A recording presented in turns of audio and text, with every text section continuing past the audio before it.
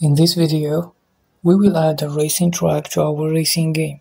I have purchased Laguna Track from Unity Asset Store, which is performance-friendly and easy to implement, and it has all colliders applied. After importing the track, in the track prefab folder, there is all track prefabs that we need to add to the scene.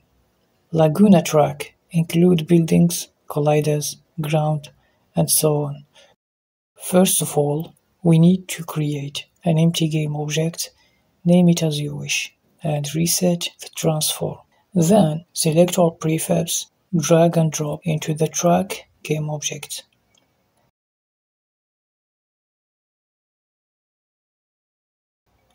And then we need to set the rotation on the Y to 90 degrees.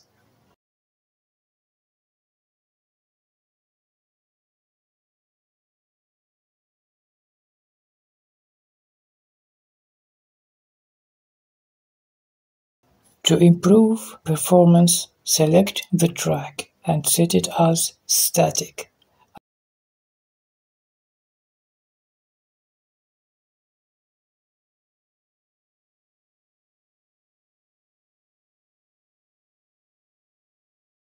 Additionally, select all prefabs and apply occlusion column to bake the track, which helps optimize rendering.